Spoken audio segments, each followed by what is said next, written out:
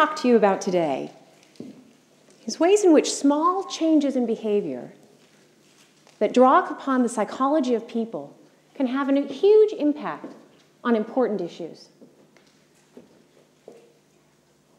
We know that descriptive product labels for food increase people's enjoyment of the food and make them more likely to buy the food again. We can think of some products that could benefit from such descriptive labels. People will drink less out of a tall glass. They will eat less off a small plate.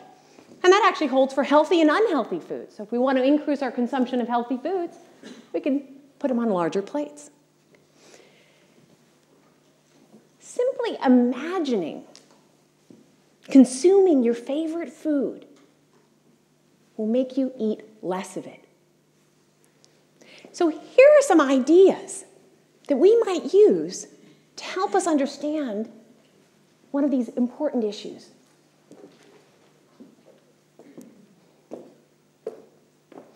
Games of chance and the prospect of immediate wealth. It's addictive, and it triggers pleasure centers of the brain. So can we transfer that excitement to savings activities? It turns out that people are more willing to open a savings account if there's a prize-based element to it.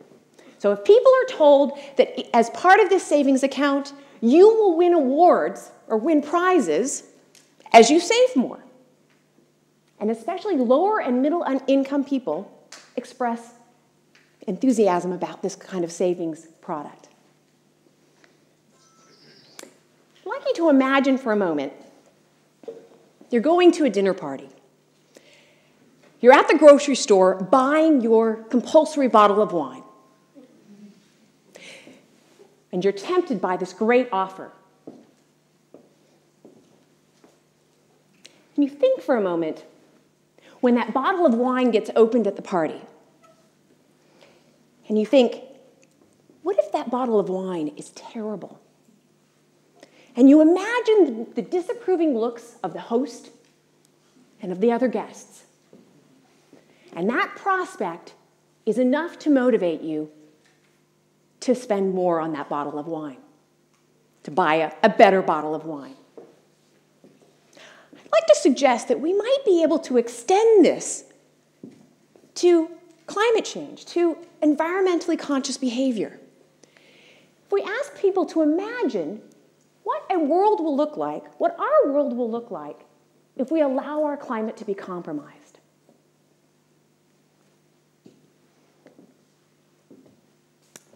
If you wear red, you will be more attractive to members of the opposite sex. I don't come up with this. This is the research. If they are holding a warm drink, they will see you as more friendly and be more generous. And if they've washed their hands recently, or they're sitting in a comfortable chair, they will be more open-minded. So perhaps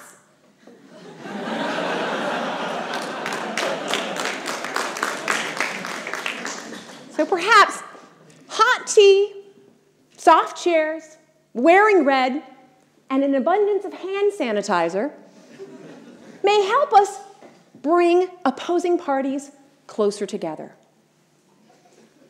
The idea here is there are some really interesting insights from psychology that can tell us how we might help people develop habits that are not only in their long-term best interest, but in the long-term best interest of people in general.